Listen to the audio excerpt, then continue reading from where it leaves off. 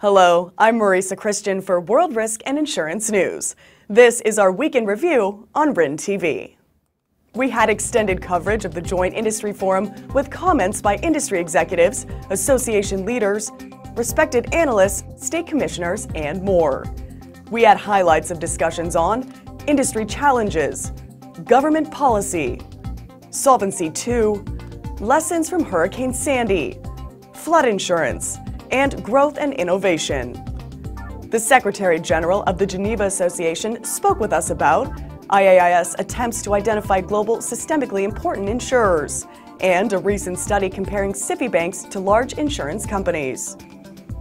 An executive from the Property Casualty Insurers Association on the tone in Washington as President Obama begins his second term. And the National Insurance Crime Bureau provides an update on auto and health insurance fraud.